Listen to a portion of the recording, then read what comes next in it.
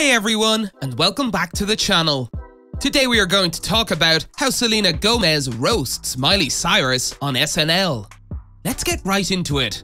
Selena Gomez presented Saturday Night Live on May 14th and revealed an impression she'd been working on for a long time. But first, she made a joke about how many single people appear to find love in the SNL green room, despite the fact that she herself is single.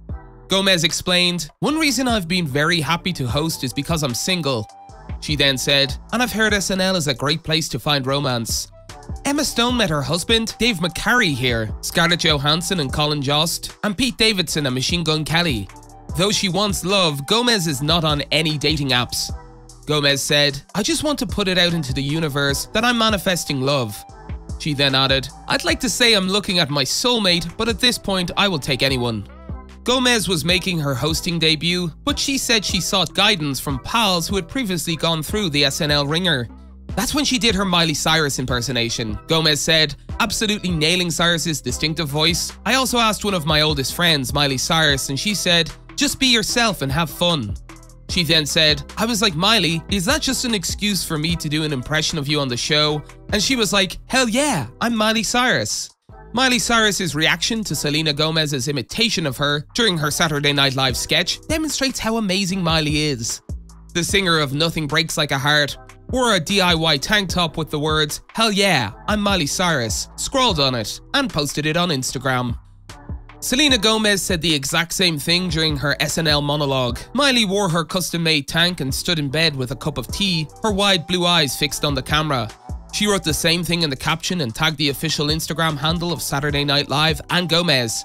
Several fans took to the comment section and called the Wrecking Ball singer queen and iconic.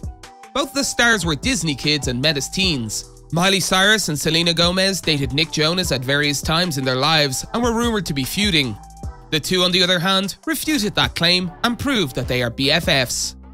Along with Cyrus's unexpected appearance, Gomez was joined in a pre-recorded sketch by Steve Martin, with whom she is now acting in a Hulu production.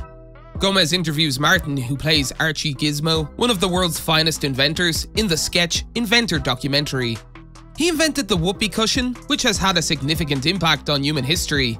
In another joke, Gomez sends out her long-term partner to do some shopping for her, mocking the famous Netflix program, Old Enough, about toddlers being sent out to run errands.